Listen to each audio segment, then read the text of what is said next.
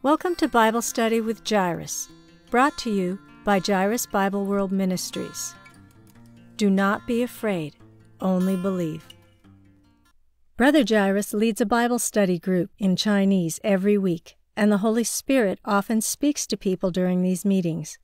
We felt compelled to share some of the revelations we received from the Holy Spirit, and we hope these studies will reach and benefit more listeners. All scripture is quoted from the English Standard Version, unless otherwise noted. Thank you for joining us. Bible Study with Jairus, 1 Corinthians 2. In 1 Corinthians 2, verse 3, the Apostle Paul gives an interesting insight into his personal life. I was with you in weakness and in fear and much trembling. This strong, courageous leader was experiencing significant fear. He founded the Corinthian church, so why did he feel weak and fearful among them? Let's look at an example that may help us answer the question. In the American church, pastors often experience fear. Political correctness has permeated the church, and pastors dare not express their biblical views on certain social issues. They fear that if they take a stand, they will lose their congregations and donations. Some ministers in America are experiencing weakness, fear, and much trembling. If Paul came to the United States to serve as a pastor in an American certain church, perhaps he would feel weakness, fear, and trembling. We don't know. But we know that ministry provides many opportunities for fear. When Paul came to Corinth, he had recently experienced severe persecution in Thessalonica, Acts 17 and 18. He likely feared that the same would happen in Corinth. The Corinthian church had been infiltrated by ungodly thought patterns. Immorality, strife, racial conflict, and fights between believers were commonplace. Paul saw the Corinthians as his spiritual children. He knew that if he disciplined them too strictly, the young fleshly infants may stumble.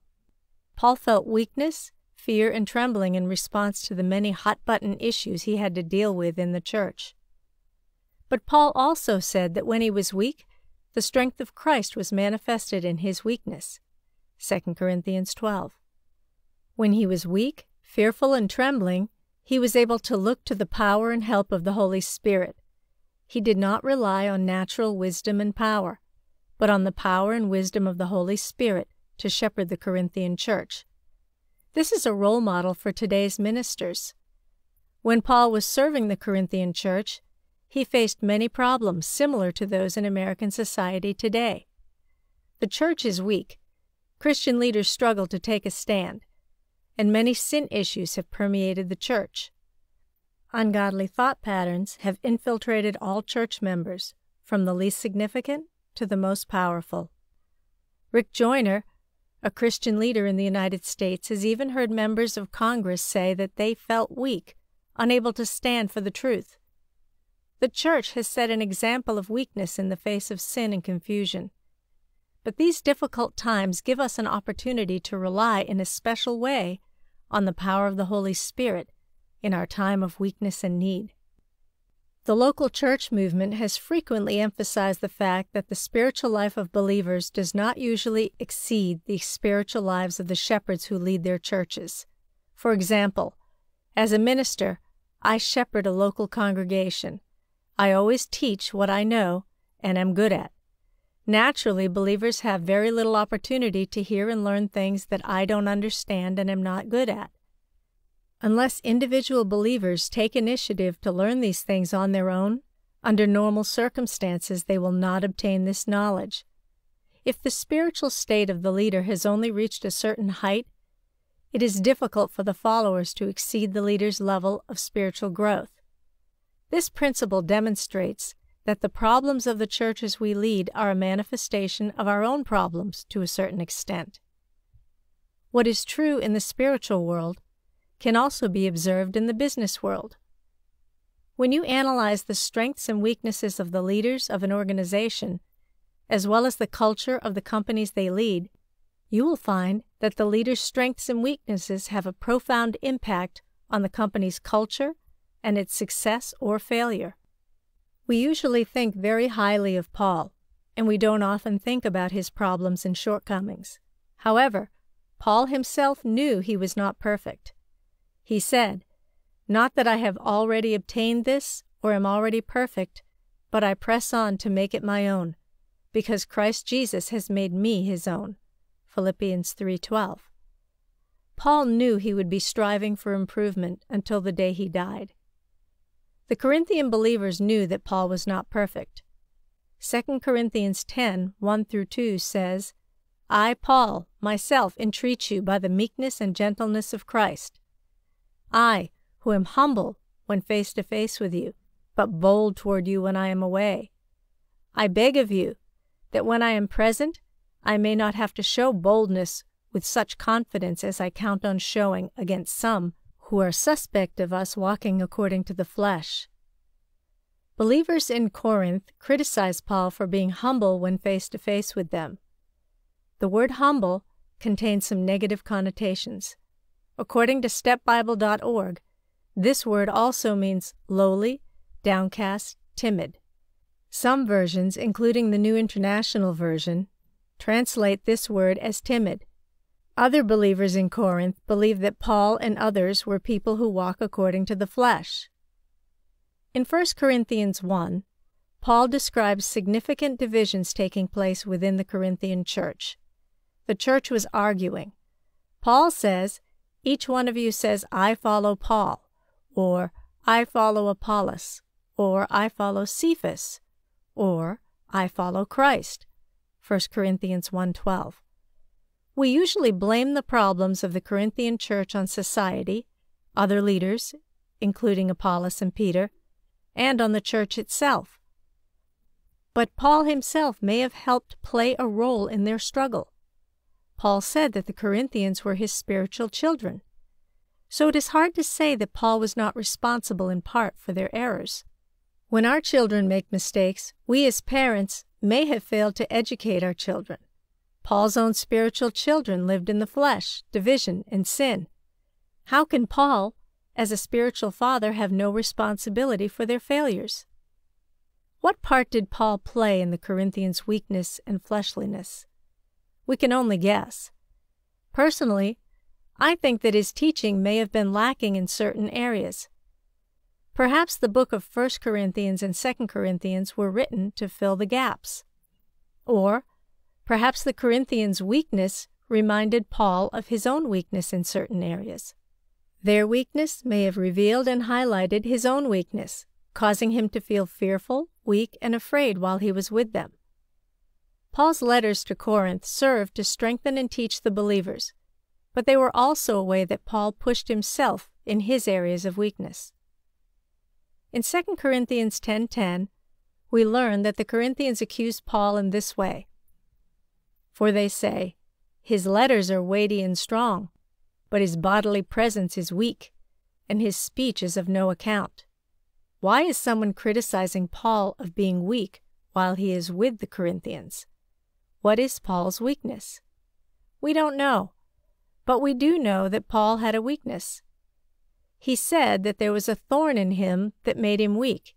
He pleaded with the Lord 3 times to remove it, but the Lord said that His grace was sufficient for Paul, because the power of Christ was made perfect in man's weakness. Paul then said, "I will boast all the more gladly of my weaknesses, so that the power of Christ may rest upon me. For when I am weak, then I am strong." 2 Corinthians 12:9-10. God permitted Paul to feel weak, fearful, and trembling in the Corinthian church so that he could manifest Christ's power through Paul's weakness. Often, we blame the sins of the church on the social environment in which we live. At the time Paul wrote 1 Corinthians, the Corinthian society was full of chaos, immorality, and idolatry, just like the United States today. Many people say the weakness of the American church is a result of a sinful society, which has a negative impact on believers. This idea seems to make sense, but the Bible tells us the opposite. Jesus says that the world is full of tribulation, including sin and darkness. but he has already overcome the world. John 16:33. Since God has overcome the sin of the world through Jesus, the church can be a light in the darkness. The Bible says, "The light shines in the darkness, and the darkness has not overcome it." John 1:5. It is preposterous to claim that the American church is weak because of the darkness of society. It's like saying that our light cannot shine in the darkness because the darkness is too dark. This is totally wrong. The Bible tells us that the darkness has never overcome the light. No matter how dark it is, when we light a match or a lamp, we can drive out the darkness. The evils of society can penetrate the church and weaken it, but they are not the root cause. The church is weak because believers do not live according to the Lord's word, allowing His life to live through them. This logic should be reversed. When the church is weak, the society gets darker, not vice versa. The darkness of American society is caused by the weakness of the church. The problems of the American society are manifestations of the problems of the American church. The weakness of the church is caused by the weakness of each individual believer. If every believer in every church lived by God's words and emitted His light, the church would become a golden lampstand to illuminate the surrounding city where the church is located. If every church in every city were shining with God's beauty, it would illuminate the entire United States. Many Christians supported Trump and hoped that Trump would be reelected. But as of now, March 1st, 2021, Trump has not been reelected. As a result, many Christians have become discouraged and disappointed. They feel their weakness acutely. As I mentioned earlier, Rick Joyner said that members of Congress were unable to stand strong due to the weakness of the church. This is why many Christians are discouraged, as if the end of the world is coming. This is absolutely wrong. Why do I say this? Because when we are weak, then we are strong. Just as Paul and the Corinthian church experienced, the power of Christ will rest upon the American church when it becomes weak. In this way, His power will be made perfect in a weak church. God knows our weaknesses. They are tailor-made just for us. The local church movement teaches that each of our weaknesses is a reminder of an opposite characteristic of God. God allows us to have weaknesses so that we will more deeply understand His character qualities that will fill those gaps. It's like a key that fits a lock. If we have an absence or a gap, like the keyhole, we will become even more acutely grateful for the attribute of God that fills that weakness, like a key. When we are weak, we should look at God's strength. Our weakness is like a mirror. Rather than looking at the mirror, our weakness, we look through it to see the glory of God reflected in our lives. When we constantly reflect on the glory of God, we gradually transform into the image of His glory and become strong. 2 Corinthians 3:18. Perhaps my weakness leads me to pray every day, which helps me access God's strength. Where I lack love, Christ provides the love I need. When we do not pay attention to our lack of love, but to the love of Christ, we gradually change. We are filled and changed by the love of Christ and become loving people. If we lack patience, we should not look at our own bad temper, but at the patience of Christ, because Christ is patient. When we look at His patience every day, we will gradually gain the patience of Christ. Pastor Bill Johnson of Bethel Church often said, "You are what you are the most aware of." This is a great illustration. In other words, you become what you give your attention to the most. If you pay attention to fake news, you will be filled with fake news. If you pay attention to the Lord and His words, you will be filled with the Lord and His words. In the United States, too many believers pay attention to the flesh and the weaknesses in their flesh. When you pay attention to your weaknesses, you will become weak. But when you are weak, you should pay attention to the strength of Christ. then His power will rest upon you. His power is made perfect in your weakness.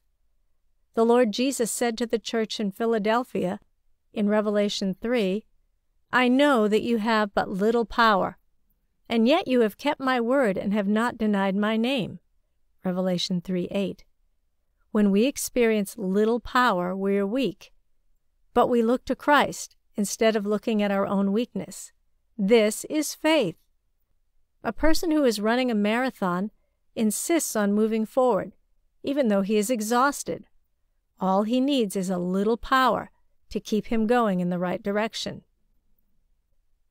We can compare the situation of the American church to Jacob's experience in Genesis 32. God touched Jacob's hip socket, causing him to lose his natural power. In the same way, God has touched the American church, so they are unable to live in the flesh as they are accustomed. They have lost the sources of strength they are accustomed to relying on. Because of God's blessing and protection, American churches had been like flowers living in a greenhouse, gradually losing their vitality. God allowed the cold winter and difficult environment to give us an opportunity to grow. Through these trials, the American church is learning to put its roots down deeply into Christ and receive strength from the Son of His love. When we lose our natural strength, it does not mean that God has forsaken us. Instead, these are the times when God is closest to us. When Jacob wrestled with God at the ford of the Jabbok and lost his natural strength, it was then that he saw God face to face and did not die. Christians in the United States should not feel discouraged, but hopeful. God is among us. He created an environment that would help us feel our weakness. He wants us to turn to Him and fix our eyes on His power and strength. His power will greatly rest upon us. The weakness of American church leaders is reflected in the church. The weakness of the church is then reflected in the society. At present, the church leaders and the church are weak, but there is hope. We need to discover that when we are weak, we are strong, because God's strength is manifested when people are weak. I am hopeful for the future of America. I believe that God will miraculously help us because our weakness provides the best opportunity for God to manifest Himself. Paul knew this truth deeply, and he tried his best to live out this truth. When he came to the Corinthians, he did not use lofty speech or wisdom to proclaim God's testimony to them. Instead, he decided to know only Jesus Christ and Him crucified. 1 Corinthians 2, 1-2. In other words, Paul's eyes were fixed on Jesus Christ Himself. Paul may have had a tendency to use the lofty speech or wisdom, but he put his flesh on the cross this time. Perhaps Paul's lofty speech and wisdom at his last visit led the Corinthians to accuse him of being a timid man of the flesh. Many theologians say that 1 Corinthians is not the first letter Paul wrote to the Corinthian church. There was another letter before this one, which is missing. God is sovereign, and no sparrow will fall to the ground without the permission of the Father. It may have been God's will that Paul's first letter was not included in the Bible. Verse 3 says that Paul was weak, fearful, and trembling when he visited the Corinthians. The reason why he was like this was because of the weakness of his flesh. He was also afraid that he would not rely on Christ but on his own strength. He knew well that if he relied on his own strength, he would do things according to his flesh. Instead, he chose to remain weak so that he could rely on the strength of Christ in weakness. He knew that his weakness would be worth it, causing a demonstration of the Spirit and power, so that your faith might not rest in human wisdom, but on the power of God. 1 Corinthians 2, 4-5, NIV. The last few verses of 1 Corinthians 2 discuss the wisdom of God. We should rely on God's wisdom, not on the wisdom of this world. Only a spiritual person can truly understand the wisdom of God. 1 Corinthians 2:10. 1 Corinthians 2:14 says the natural person does not accept the things of the Spirit of God, for they are folly to him, and he is not able to understand them, because they are spiritually discerned. This is the essence of the problem. Many Christians are fleshly people.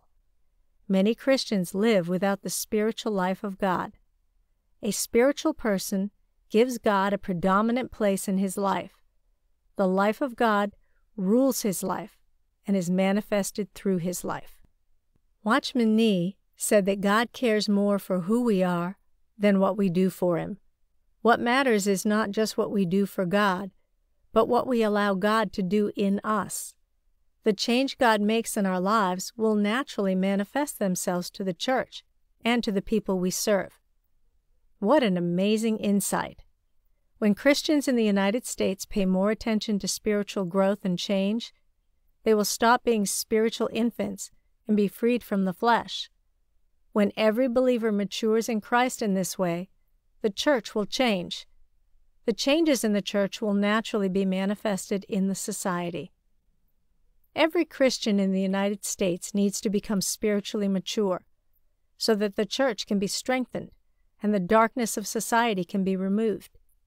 If we just focus on removing darkness and bad leaders in the political realm, while neglecting the growth of the church, the fundamental problems of American society will not be solved. Perhaps this is one of the reasons why God allowed political conflict to persist in America, so that we would focus on our own growth first.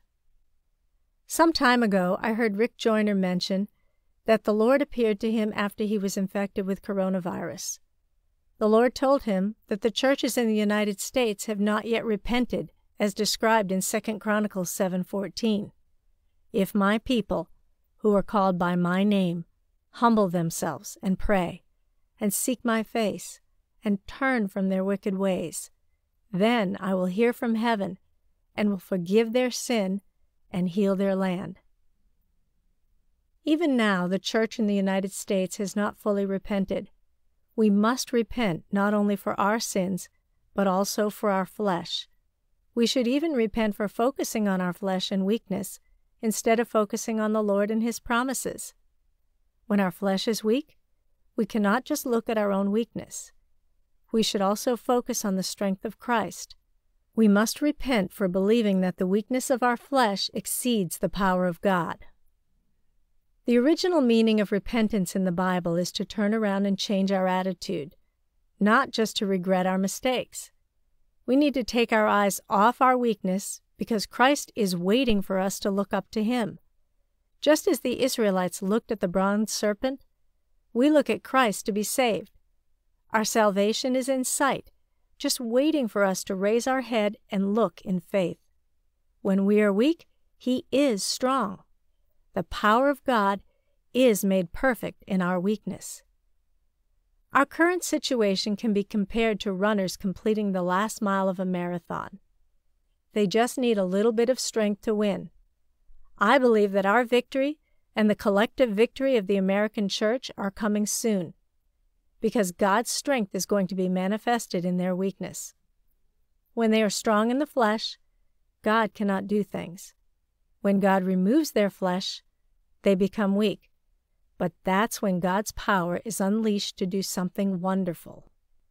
For this reason, I choose to stand with prophets like Kat Kerr, Timothy Dixon, and many others. God will miraculously move on our behalf to bring the spiritual victory, hope, and healing that the American church so desperately needs.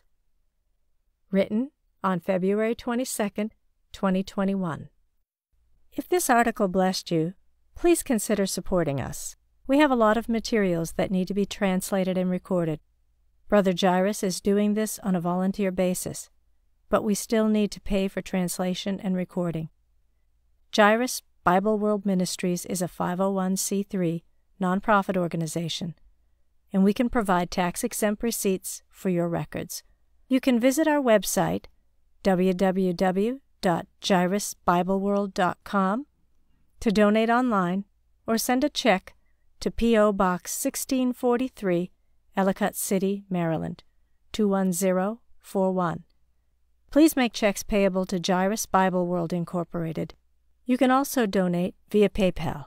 Our PayPal email address is info@jairusbibleworld.com. We greatly appreciate your support.